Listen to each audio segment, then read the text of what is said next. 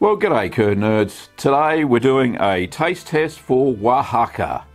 Now I'm going to do this in two parts. First I'm going to try the ball of cheese, and I've had this sitting in a ripening box just in the normal kitchen fridge just to drain if it needed to. I wasn't too sure on, whether it'd stay moist or what have you.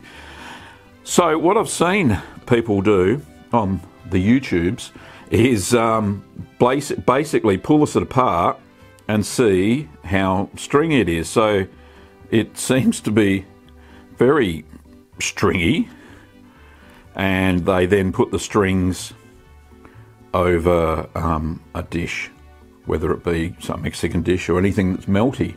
This seems to be very stringy. So all the little fibres, I think I've done it right, so that looks good so far.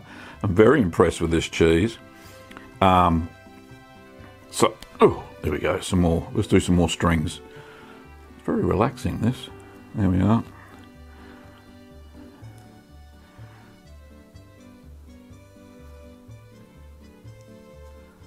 Oh, look at that, beautiful. All right, so very stringy cheese. So let's stop playing with the food and let's eat some, shall we?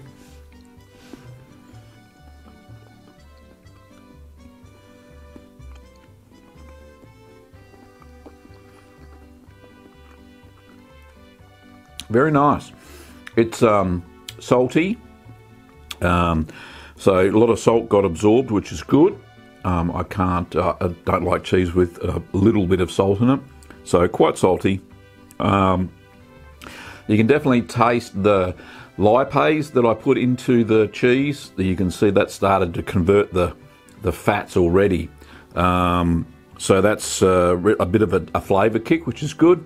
But all round, it's a fairly mild cheese, very similar to mozzarella, but a lot drier and a lot stringier, which is a good thing.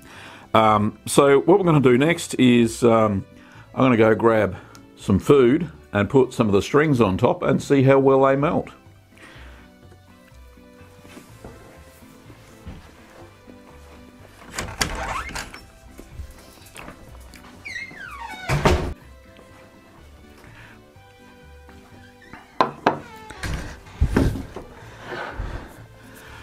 Righto, so I've just whipped myself up some corn chips, some Tex-Mex chili beef, and I've melted the Oaxaca over the top, the strings.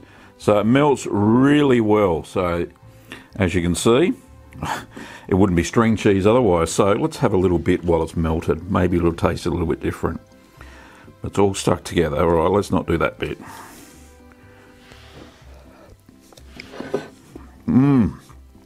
Oh, it tastes excellent melted, especially when wrapped around this Tex-Mex.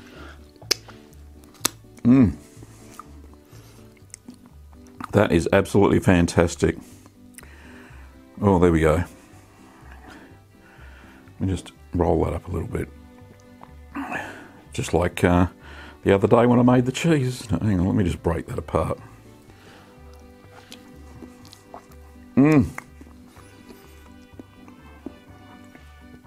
Absolutely delicious, fantastic food. Oaxaca.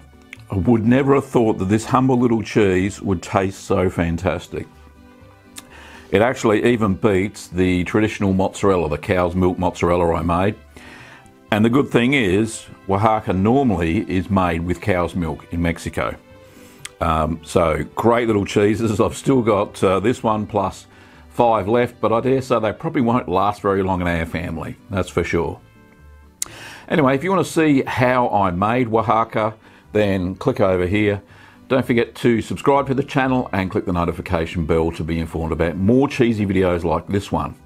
Now, if you want the kit to make Oaxaca, then you can get all the ingredients. I don't have a kit for it per se, but you can get all the ingredients over at littlegreenworkshops.com.au.